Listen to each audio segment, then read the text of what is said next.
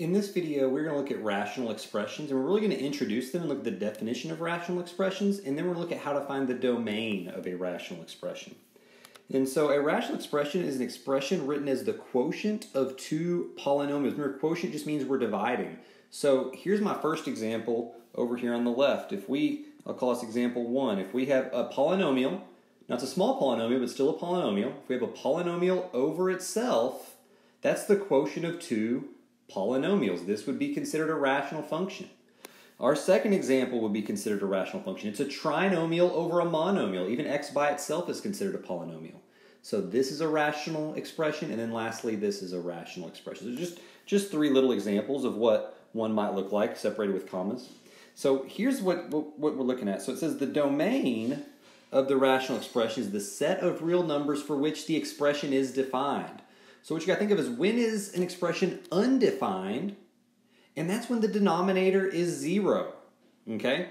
So basically what we're going to look at when we're finding the domain of these rational expressions, we're going to say, okay, the domain is going to be all real numbers except whatever value of x makes the denominator 0. Okay, so that's kind of what we're thinking in our head as we look at these examples.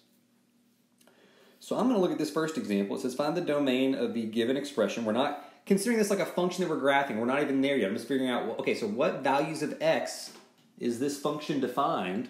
Okay, and so I'm looking at it, and I could maybe try to eyeball it and say, okay, what would make the denominator 0? And you're thinking, okay, well, you might be trying to do the math in your head, maybe a little bit more than 2, but a little bit less than 3. I need this to be a 7 so that when I subtract 7, it's 0.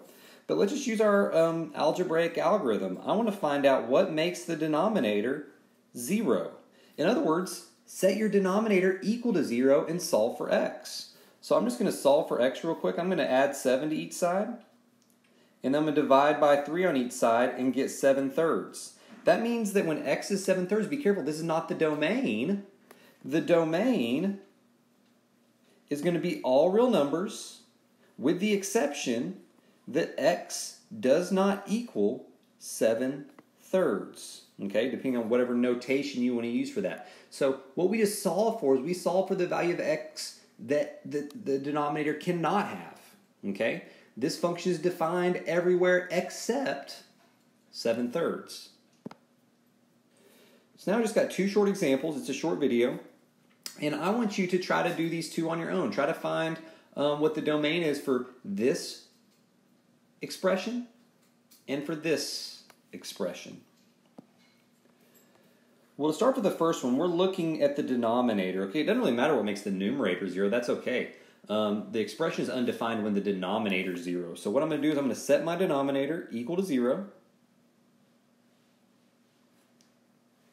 And this just looks like a little, to solve this for x, we're going to use our zero product property. If this value times this value is 0, the only way to get a product of 0 would be if that's 0 or if that was 0. So whenever I solve, I'm going to add 4 to each side, and I'm going to add 7 to each, or excuse me, subtract 7 from each side. And so what we found is this. Our domain is all real numbers except we know that x cannot equal 4 and x cannot equal -7. I'll write that as two separate values. X cannot equal 4 and x cannot equal -7. That's what will be true of our domain. It's all real numbers except those. And now let's look at our last example here.